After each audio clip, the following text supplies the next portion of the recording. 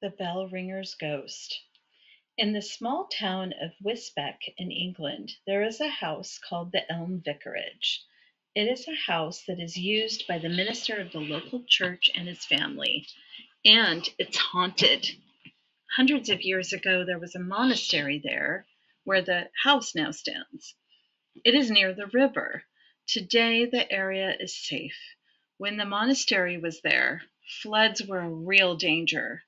When a flood threatened, it was the job of one of the monks to watch the river.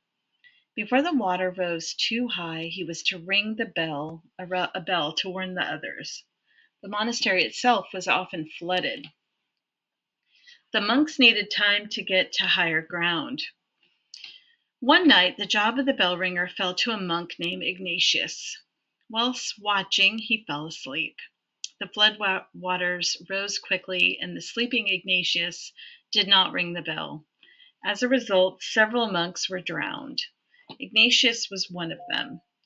Since that time, his spirit has returned to haunted the area where the monastery once stood. Ignatius is not an evil or frightening ghost. He is a helpful one, and he is usually quite polite. People who have lived in the Elm Vicarage first hear footsteps in the night. Only after a few weeks or months does Ignatius himself appear. In the beginning, the form is faint. Little by little, it becomes clearer. The ghost seems to give people time to get used to him. The figure is that of a man in his mid-30s. He has curly hair and a thin face.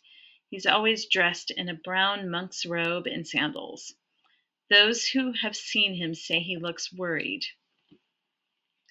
The wife of the Reverend A.R. Bradshaw once bumped into the ghost.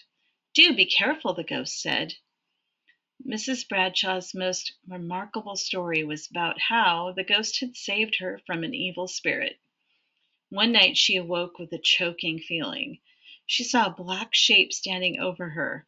Two powerful hands were around her throat. She couldn't move. She couldn't even make a noise. Her husband was asleep in the next room, but she could not call to him.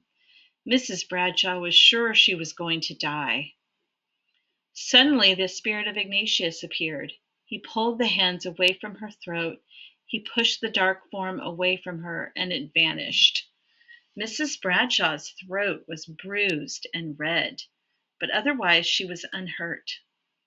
Ignatius told her that she had been attacked by the ghost of an evil man that had been murdered in the room.